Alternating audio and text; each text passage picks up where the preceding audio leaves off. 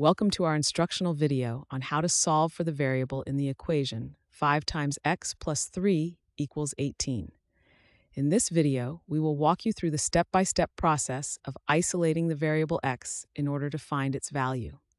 Make sure to follow along closely as we work through the problem together. Let's get started. First, we want to isolate the variable x. Notice we have the equation 5x plus 3 equals 18.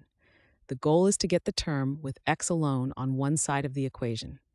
To do that, we need to get rid of the 3 that is added to the 5x.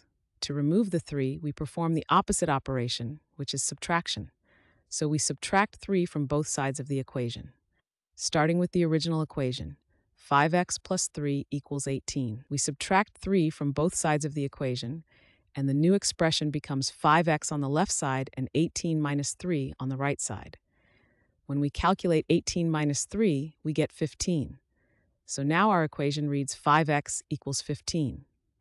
By subtracting 3 from both sides, we have successfully removed the 3 from the left side, allowing us to simplify the equation to 5x equals 15. Now that we have the equation 5x equals 15, our next step is to solve for the variable x. To do this, we need to get x alone on one side of the equation. Currently, x is being multiplied by 5. To isolate x, we need to perform the opposite operation of multiplication, which is division.